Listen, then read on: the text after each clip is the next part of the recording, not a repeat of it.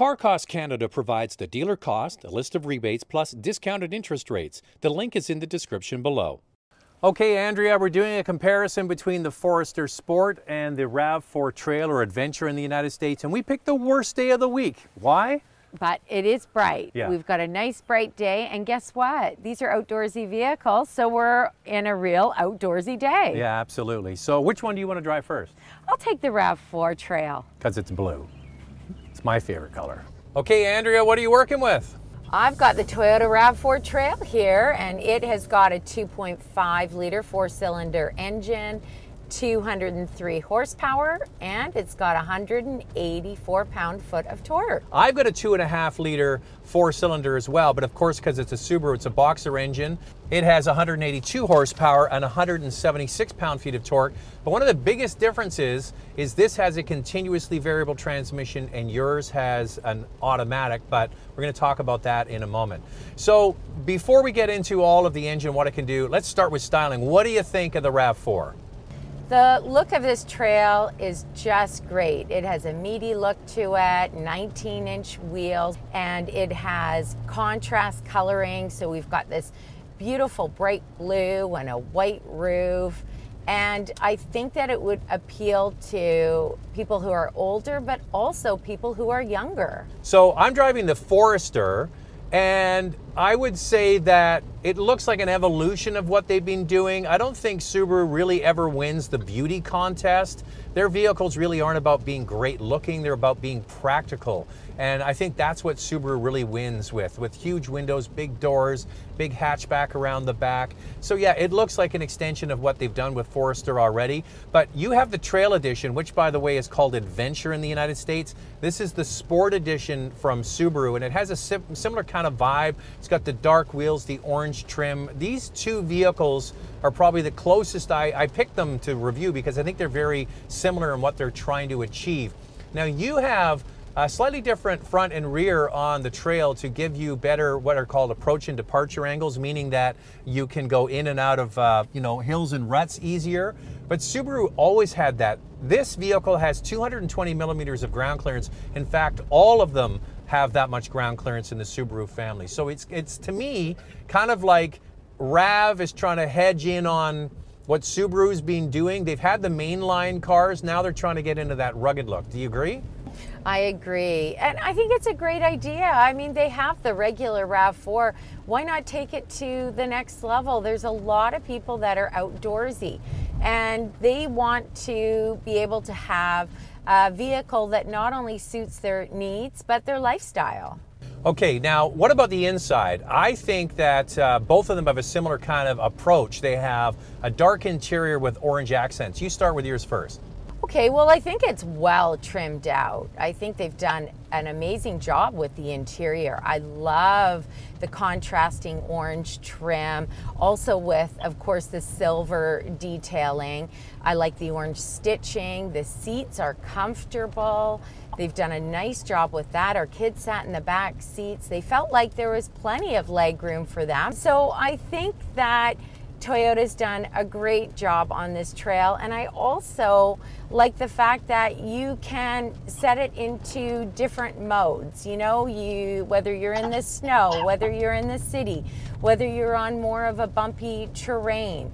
I think that's a wonderful option. All right, now I'm going to talk about the Forester because it has a similar kind of approach as I mentioned. It's got the black, it's got the orange accents, but Subaru, I was at the launch event in Japan last year, and they made a big deal about how Subaru has the functionality down. This is a clear winner for getting in and out of. It's got the bigger doors, it's got the mirrors on the doors and not on the windows, massive windows, a big tailgate around the back, but they needed to really focus on the creature comforts, make it a little bit more upscale. So they've got better padding on the doors, better padding on the armrests. They made the seats a little bit bigger, but the orange in this Sport, as I mentioned, I think these two vehicles are very closely aligned when it comes to the attitude they're trying to project. And Subaru was first to do this. They did it with the Crosstrek a few years ago with this orange stitching. So it seems to me like Toyota's trying to play catch up.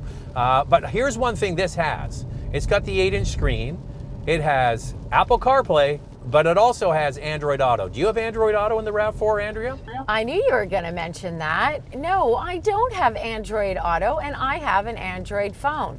So for people who own Apple phones, that's great, but I don't have one. And I think it's important that that's available. If you've got one, you should have the other, in my opinion. Okay, here's the good news. Recently, Toyota announced with the new Tacoma that they're adding Android Auto finally into that vehicle, which means that they're going to be able to hopefully add it in the future to other Toyota products. So they've obviously bought the license to use Android. The question is your RAV4 going to be reverse compatible? Are you going to be able to add it in after the fact? I don't have the answer to that, but they are heading begrudgingly in that direction. Also, keep in mind, if they do allow you to add it back, what's the cost of adding that in? It should be free if you ask me, but we'll have to wait and see. You want to switch? Let's do it. I'm really curious to see the differences between these two vehicles. Okay, Andrea, it's a pretty crappy rainy day. I want you to look up, look way up. What do you see? It is so open. It is brighter. Everything just seems bigger and wider, doesn't it? The cabin of that Forester just seems so much more open. It's like you're in a fishbowl. The windows are huge. But what do you have? You got a panoramic roof. No panoramic roof in this RAV4. Yeah, you know what? What a disappointment in that. It needs a larger sunroof. And I know some people couldn't care less. But when you're comparing two vehicles, like these two, I think you've got to have that larger sunroof. Okay, at the beginning we talked about the horsepower and all that, but we didn't really talk about the drive. Now, we're just switching back and forth between the two. What do you think of that Subaru compared to the RAV4? Well, there's a huge difference in the drive. One is sportier, the engine is much louder under heavy acceleration. That is for sure with that Trail. Now, this vehicle, when you're driving, it feels more refined. It feels smoother and definitely not as sporty. There isn't that sporty feel, but it's a really nice drive and it feels like there's plenty of power. I would never think that the Trail has more power than this Subaru. I agree with you. I think the way to describe the two is the RAV4 has a bit of rawness to it. Like under hard acceleration, I'm going to hit the accelerator now.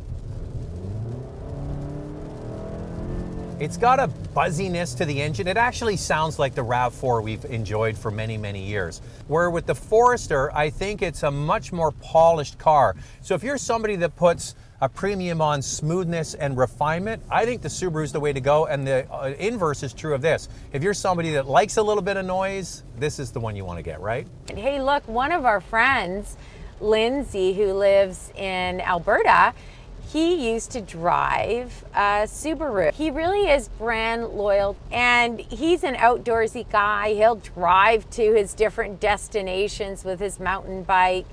So I think I can understand, because this is quite a spacious vehicle and very open, why he would be drawn to the Forester. But the thing is, that's what Toyota's trying to do with this. They're trying to hedge in on what Subaru's had. So they make this a little bit more off-road capable to basically try to achieve with torque vectoring what Subaru already has. They have a torque vectoring all-wheel drive system standard equipment in that Forester, and now Toyota's trying to add it. And with the accents and the orange and the attitude, it just seems like to me they're going after their mainline buyers and the buyers that may be considering a Subaru, and good for them. And then they have the layer on top. This is available, not this Trail, but the RAV4 is available with a hybrid, and Subaru doesn't have that at all. I think that they've done a nice job with this Forester. It feels like it has plenty of power. I know that you've said in the past that this system isn't always great, but I don't see it in this Forester. They've done a really nice job with the power.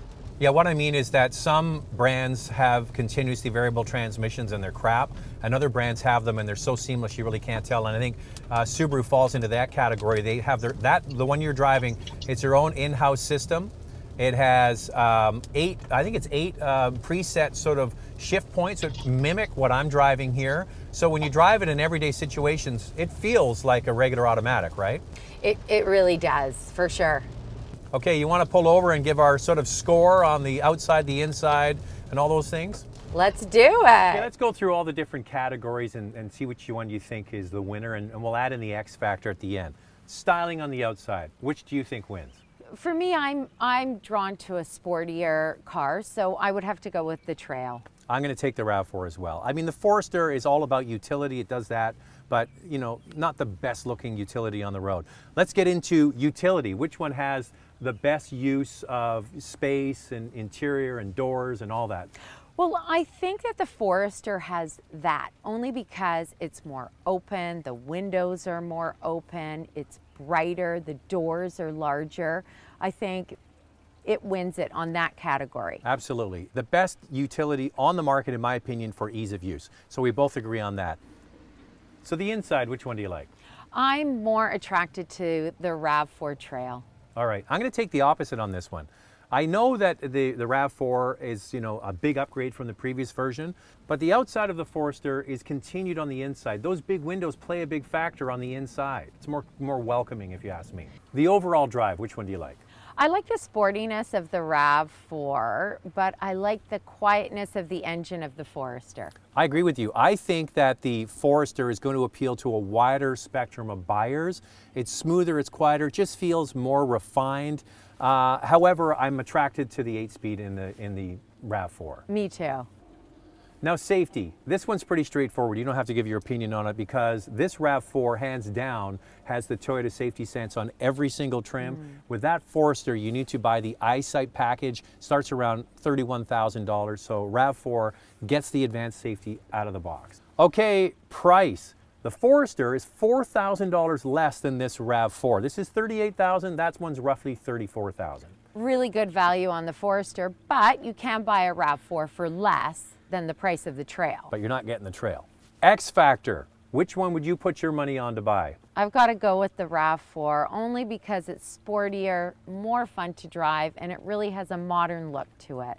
But for me, it's just style. This thing just looks better. And you know what? Owning a vehicle for 4 or 5 years, you got to look at it every day. This one wins. All right, Andrea, there's the comparison of the RAV4 and the Forester. Which one do you guys like? And good job, by the way. Aw, you're always so complimentary, but can you do a better job at predicting the weather? Maybe some sunshine? I used to be the weatherman, but obviously not doing that any longer. Maybe because the weather sucked. Car Cost Canada provides the dealer cost, a list of rebates, plus discounted interest rates. The link is in the description below.